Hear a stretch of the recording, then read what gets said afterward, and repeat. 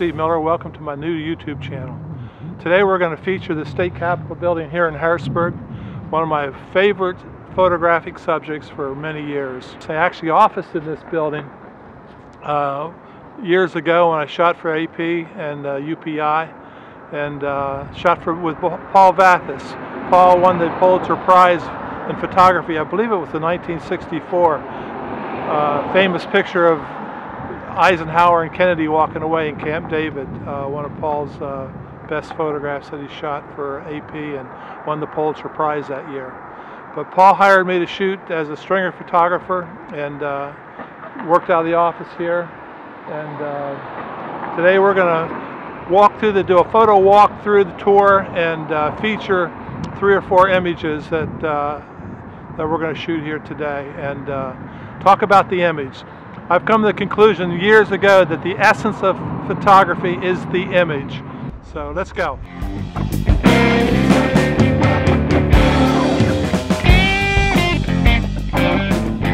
The key to this shot, you've got to be low.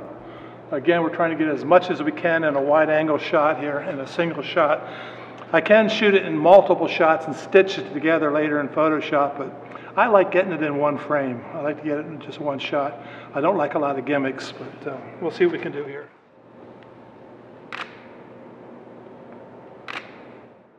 This is absolutely incredible, this whole circle here. It's the graphicness of it that makes it. It's that complete circle with the steps going up it, the soft lighting, the angels. What an incredible building, what an incredible building. So shoot some stills of it and see what we get.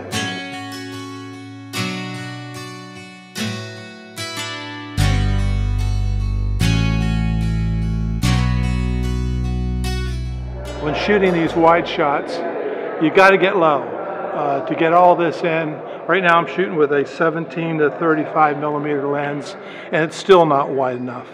What I ended up doing is shooting this, I shot this in 2 frames. Shot it with the upper frame and then lowered the camera, shot a second frame, same exposure for the lower section, and then Photoshop, I stitched them together to make one big photograph. But you got to get low. So let's go in the center here and we'll shoot straight up in the air. Key to shooting this shot to get it effectively, you've got to be right dead center. I asked the guard one time where center was. If you look on the floor down here, there's a brass ring here. I guess that's for electric. If that was the center of the room or center of the dome, he said it was. But if you lay on your back, which I'm going to do here, and look straight up, it's not the center. The center actually is right over here. In order to get the most with a wide angle lens of this dome in one shot, you've got to get low. The lower, the more you're going to have in your picture. I'm still not completely centered, but I'm really close.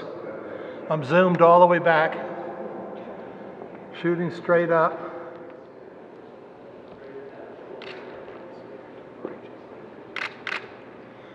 That's it.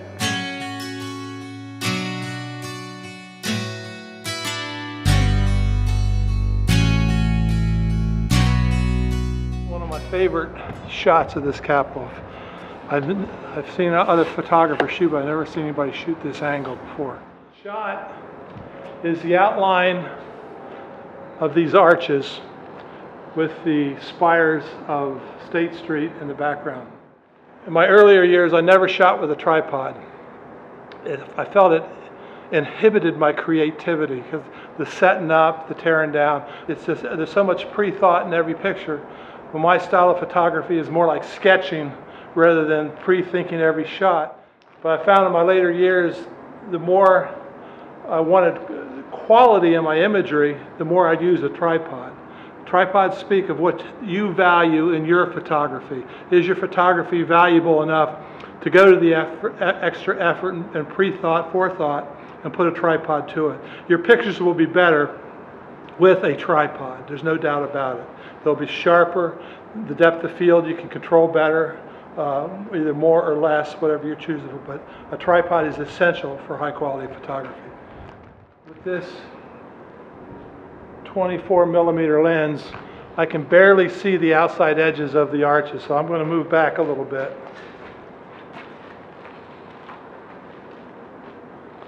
That looks looks great. That's fantastic right there. Now there's something else here in my picture that I don't like that I'm going to move. I hope the Capitol Police doesn't mind. But these barriers here, they're in my picture. I'm just going to move them temporarily and I'll put them back. Hope they don't arrest me moving around stuff here. Oh, that looks good. That looks really good. Now this is a excellent opportunity, if you so chose to use high dynamic range photography, where you would shoot 3, 5, 7, 9 different exposures and combine them later in photometrics or some type of HDR program. But I'm just going to shoot it with a single frame and let Photoshop do the magic from there.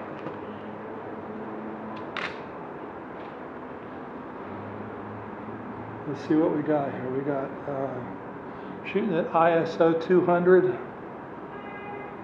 200th of a second. I'm at f13, and that does not look bad.